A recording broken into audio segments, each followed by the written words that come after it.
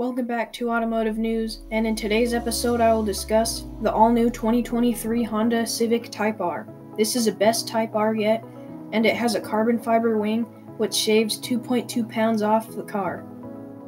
And there's also red trim and carbon fiber options for the interior. The recent Type R 10th Gen Civic had vents that were not functional, but on this new 11th Gen Civic, they are functional. And the Honda emblems on the trunk and grille are red also. And it has satin black 19-inch wheels with large red Brembo brakes.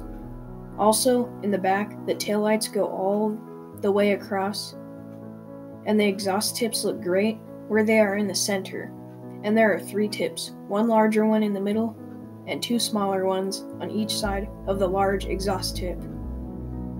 And the engine is a 2-liter inline 4-cylinder, and it is turbocharged. And I hear this is going to be way faster than the recent Type R, and it will probably even have 10 more horsepower. So I would guess this will have 316 or 320.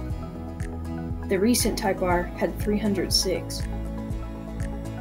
So this car is way better and faster than the previous Type R, and it's really awesome that it has carbon fiber, red accents, and fancy things like that on the interior and exterior.